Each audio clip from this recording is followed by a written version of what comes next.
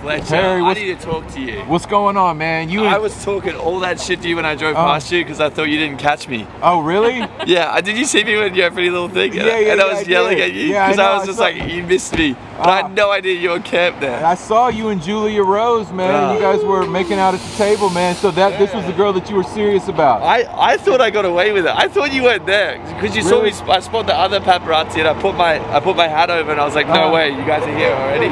They're rookies in the game, Harry. What do you love about your new girlfriend, man? She's driven. She's powerful. Find your cameo and follow me. It's so cute.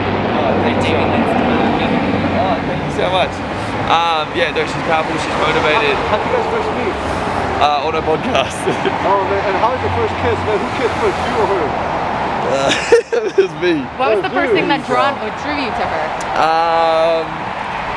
Honestly, she's just got very like a soft and like caring presence, and I haven't really met anyone that cares about other people more than themselves. Like she's just so selfless. Yeah, I saw her when she was wiping off your cheek there. She's making sure you stay clean, man. She was worried about you.